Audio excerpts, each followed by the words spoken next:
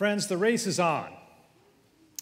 You know, racing has been second nature to humans probably since prehistoric times.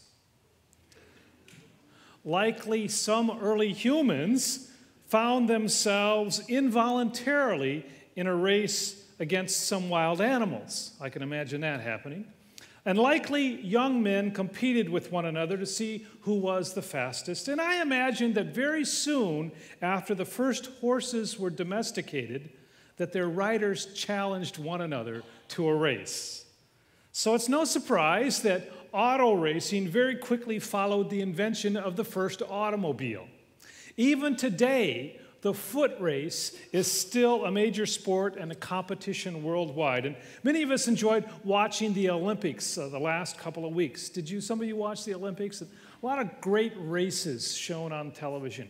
So it should come as no surprise that racing has often been used as a metaphor for life, in which case the race has already begun and we're in it. In fact, we're in it before we realize we're in it. The race has begun the moment we're born. So in the coming weeks, we're going to be considering this race of life, and particularly how the Bible guides, teaches, and encourages us in the race of life.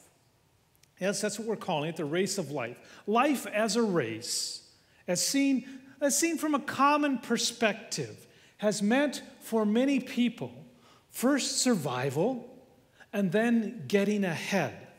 Life is seen as a competition with the elements or with other people for survival or gaining a greater share of life's good things.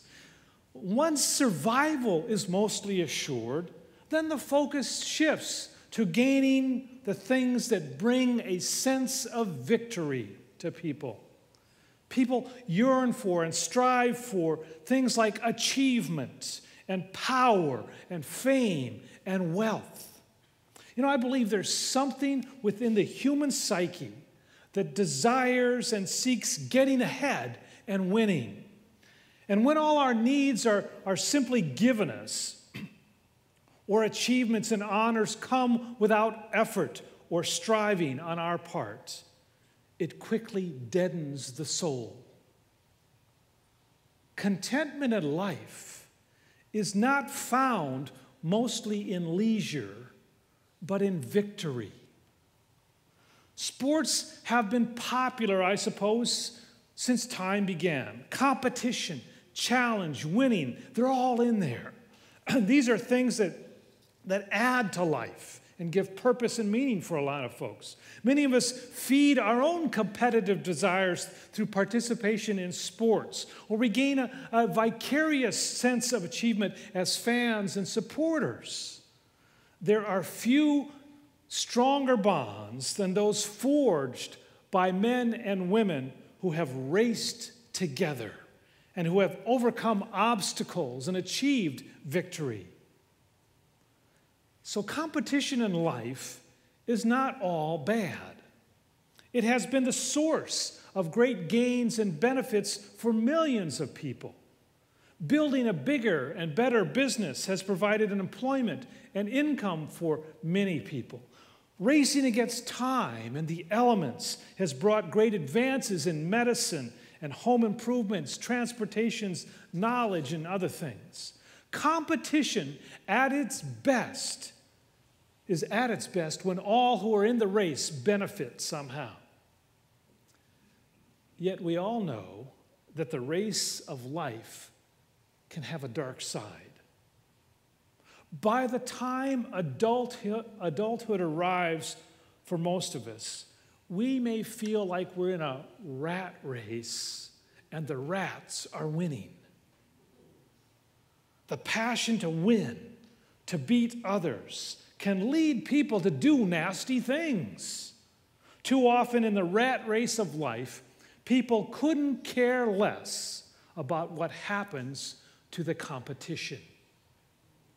Years ago, a retired pastor once told me that the three most common and greatest temptations for pastors were gold, glitter, and girls. Not surprisingly, much of advertising that we view today appeals to those same human desires.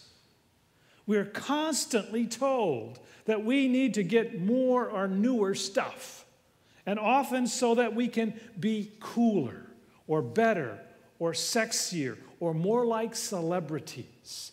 Even politicians appeal to these desires, class envy being one of the favorites. The fact is, most all of us will live out our lives in mundane anonymity. We aren't celebrities or sports stars or great political leaders. We go to work to earn our daily bread. We raise our children, steering them toward responsibility. We hope we can pay all our bills each month and find a little time of rest from work. And still, we yearn for victory, for meaning, and ultimately for eternal life. And that leads us into the race of life in Christ. When in the Bible, St. Paul likened the Christian life to a race, he had a picture in his mind of the games that were the forerunner of our modern day Olympic Games. He uses the metaphor of the race for describing life, but in a slightly but profoundly different way. We're not really in competition with one another. In fact, we're on the same team, and part of the race is to help one another along the way. We're more like that well-known story that many of you may have heard about the Special Olympics. You know about the Special Olympics? For children that have various challenges, disabilities, if you will, in life. The story goes that during one foot race, a child stumbled and fell to the ground. And the child that was leading the race, going on to win, stopped and went back to help the one that fell. Our competition is not with one another, but against the negatives of life and the devil. We're racing for the goal, the prize of the upward call in Christ Jesus, and to stay ahead of all the snares and the stumbling blocks that the evil one throws in our way, as well as the normal challenges we face in life. To receive the grace of Christ that makes us right with God is to get on the right track in life. We're in the race, friends, whether we like it or not. The question is, are you on the right track? Not all tracks lead to the same place. You don't want to get way down the road in your life and find yourself standing in the weeds. The track we all want to be on heads toward the finish line found in Christ Jesus himself. The Christian race of life means to run with Christ, to be on his team, to accept his coaching, to cheer on others who race with us, and to become more like Jesus along the way. What the Bible says about this race of the Christian life is that we've got the green flag to go on this way toward maturity in Christ himself. The more Christ's love within us grows, the more his graciousness outflows. And when we face a fiery test, his love we then will manifest. In a world that couldn't care less, Christ wants us to care more. Here at First Church, we want all of our church members to grow in maturity in Christ. And we don't want anybody to be left behind. And so there's preparation for this race of a lifetime. Last week, I asked you if you had heard of that occasional neighborhood jogger who competed in the Olympic marathon. Did you hear about that guy? Just jogged around occasionally in his neighborhood, and he competed in the Olympics in the marathon. Did you hear about him? No, and you never will. Nobody occasionally jogs and then enters the Olympics. You never hear such a thing. Runners in the race, just like drivers in the race, need to practice and train and work out for years. In many ways, the race of the Christian life is a training race or a qualifying race for entry into the kingdom of God and eternal life. We can't expect to win the race or even do well if we don't practice and train. Run in such a way that you may win, St. Paul says. Everyone who competes in the games exercises self-control in all things.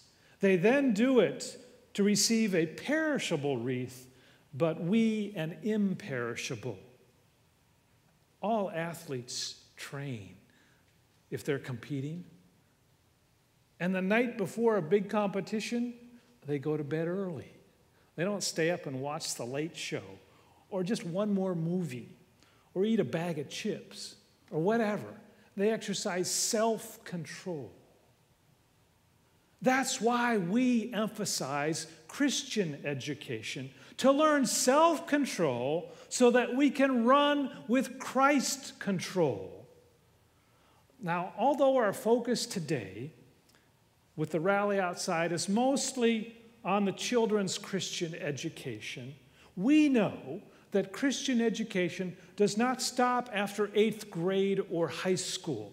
In fact, some of the most important education we receive in the Christian life happens as adults, as our faith is tested by the challenges of life and by our children. For most of us, Christian education, training in the faith as we run the race, will be a lifelong endeavor. I want you to know here at First Church, we have some goals, some aims for our Christian education. For teaching children and youth, it is this, that they learn the love of God in Jesus Christ. We want all of them to know that. We want to encourage them to make a personal commitment to Jesus. Until you make that commitment of your life to Jesus, your growth to maturity doesn't start. And it's not the same as making a commitment to the church.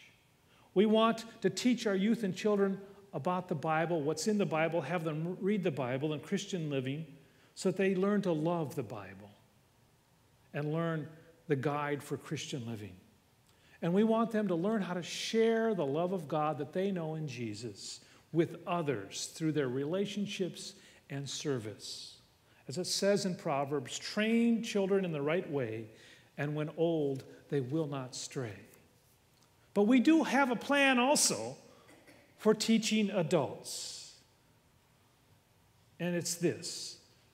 We want them to learn the love of God and Jesus Christ. We don't want anybody, if we can help it, to sit in the pews of this church for X number of years and not know the love of God in Jesus Christ. And we want to encourage all adults as well, if they have not already, to make a personal commitment to Jesus Christ. That's how maturity in Christ really starts. We also want them to learn to love the Bible, to use the Bible, to read the Bible, to guide their Christian living.